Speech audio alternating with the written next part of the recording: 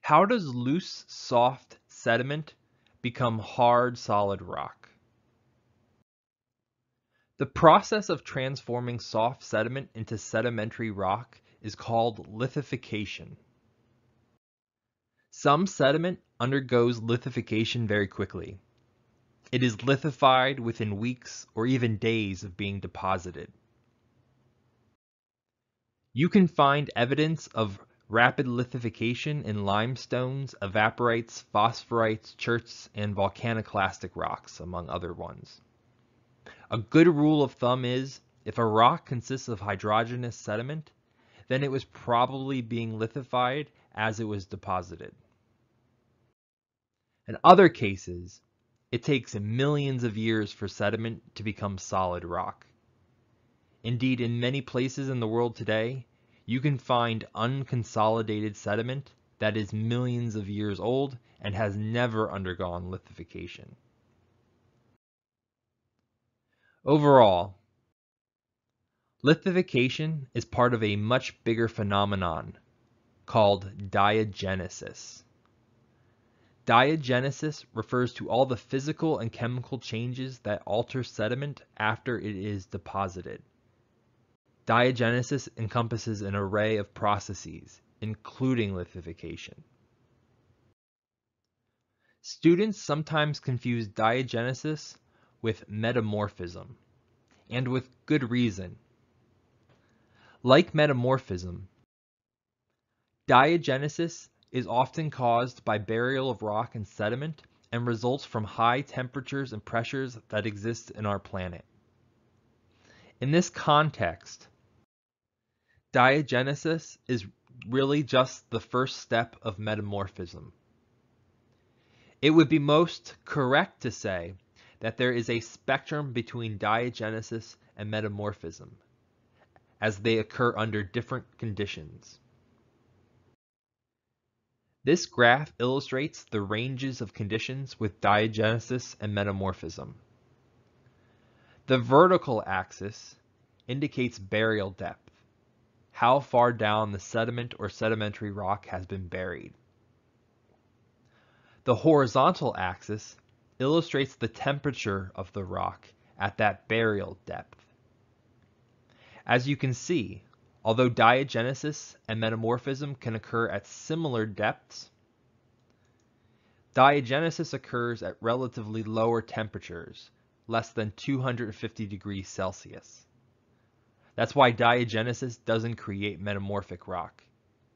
It's too cool. In any case, 4 things happen to sediment during diagenesis. Cements form between the loose grains and particles. At the same time, the particles undergo burial compaction and the sedimentary layers are compressed. Later, minerals in the grains and cements sometimes are altered through processes like recrystallization, replacement, and thermal maturation. And along the way, various diagenetic chemicals and structures form, including concretions, natural gases, and petroleum. Lithification itself typically only involves compaction and cementation of sediment. These processes happen at the same time.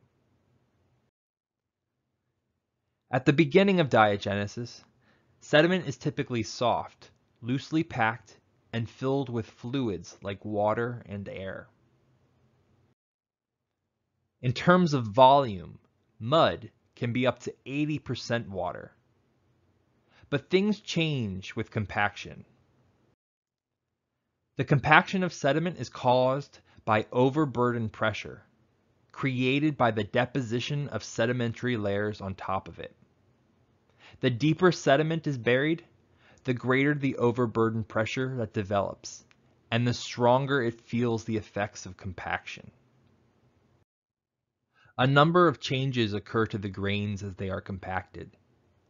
First, the particles move around with respect to each other, and water is expelled from the rock. As a result, the spaces narrow between the clasts. the overall volume of the sediment decreases while its density increases. If the grains consist of minerals that aren't very hard, the grains themselves may undergo plastic deformation and become flattened along one axis. This isn't very common for hard mineral grains made of quartz and feldspar, but you can often observe it in micas and clays. They become flat. Another consequence of compaction is that some grains become fractured. We can see the consequences of burial compaction in various places.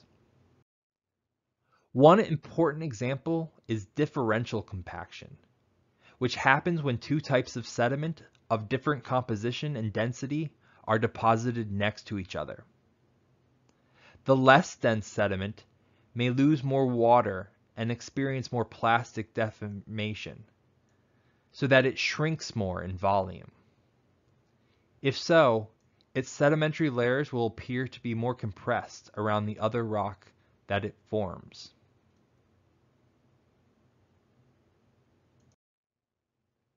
We can also see the consequences of burial compaction when we prepare a sedimentary rock as a petrographic fin section and study it with a microscope. If we do this, not only can we observe evidence of plastic deformation and fracturing, but we can also observe the cements that formed between the mineral grains during lithification. The cements are simply minerals. Here, you can see cements composed of magnetite, an iron oxide mineral, which filled the spaces between the grains of feldspar and quartz. But there are many more common minerals that occur as cements in sedimentary rocks. Most cements consist of silica, calcium carbonate, and clay minerals, among others. These cements formed in the spaces between the grains, which we call the pore space.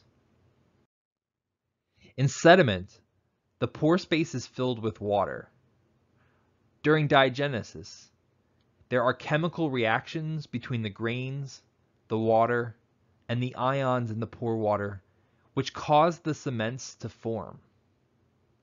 In some cases, the formation of cement involves the dissolution of existing grains, releasing ions to the water, which can reprecipitate as cement. The reactions take place at low temperatures and are typically very slow.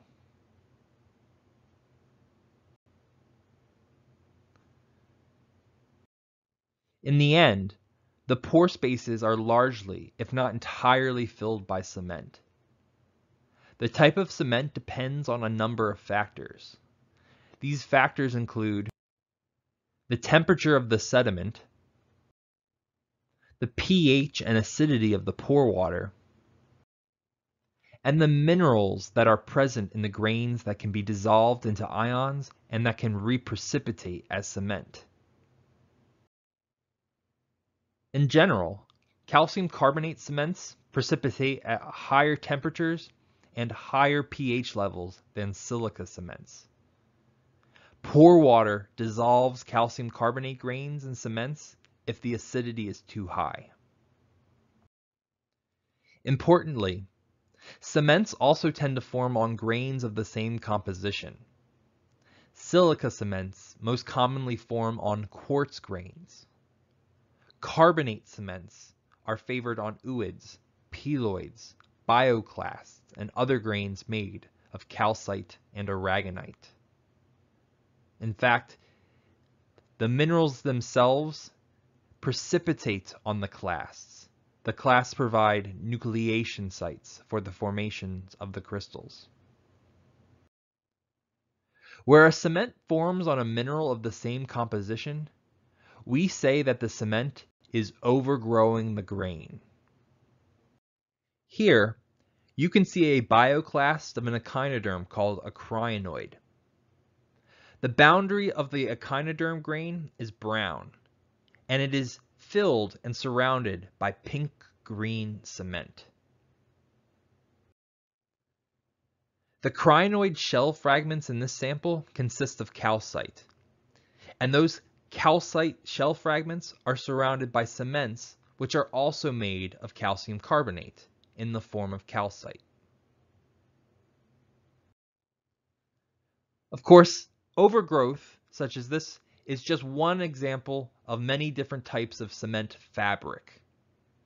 In this case, fabric refers to the arrangement of crystals in the cement, as well as their orientations with respect to the clasts.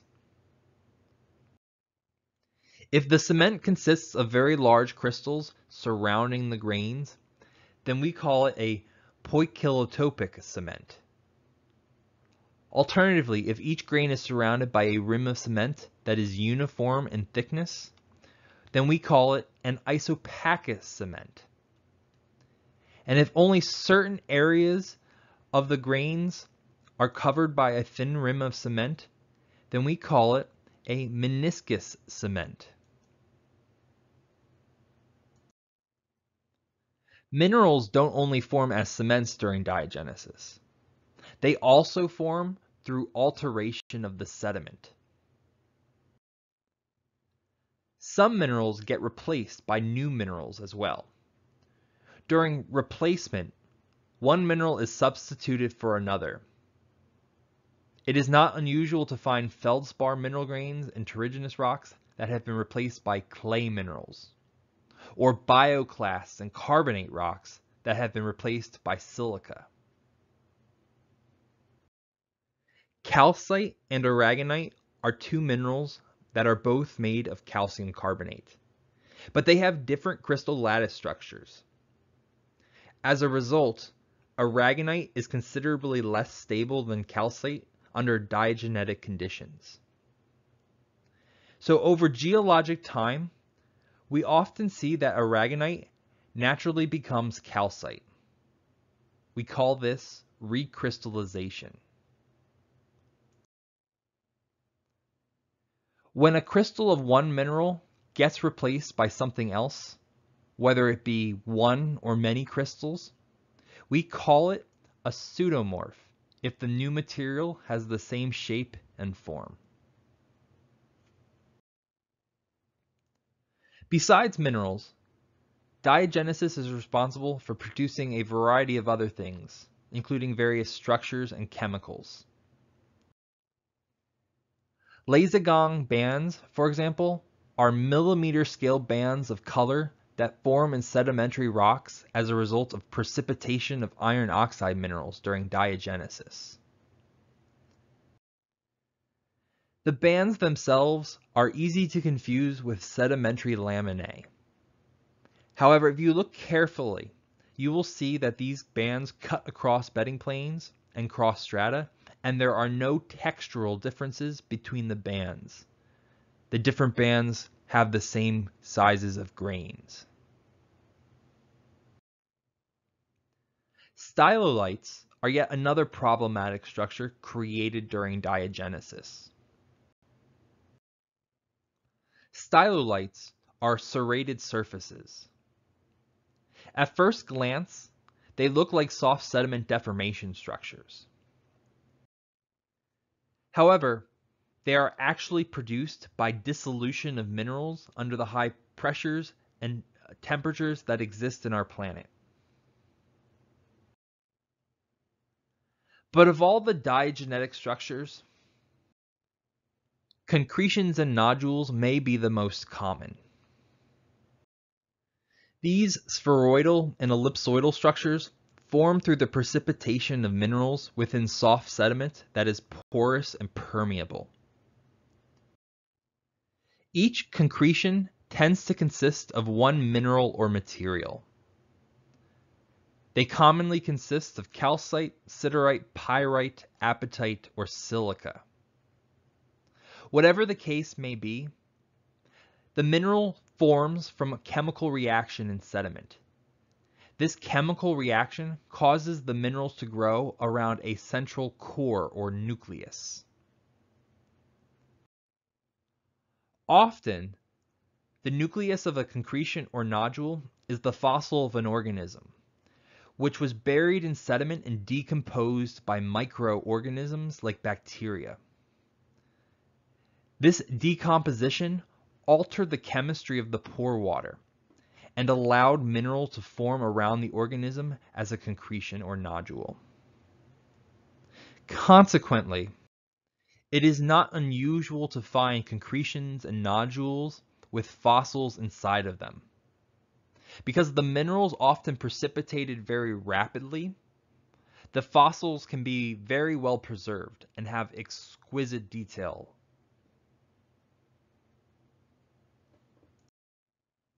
However, some concretions and nodules develop cracks during diagenesis as well. We refer to these cracks as septarian structures, and to the concretions as septarian concretions. On the surface, septarian cracks resemble mud cracks. And while we aren't sure exactly why these cracks form, we know that they occur in concretions that do not consist of clay-sized particles, so they are obviously not desiccation structures. Be on the lookout for these confusing features of sedimentary rocks. Like many of the structures and minerals created during diagenesis, they are bound to give you some trouble.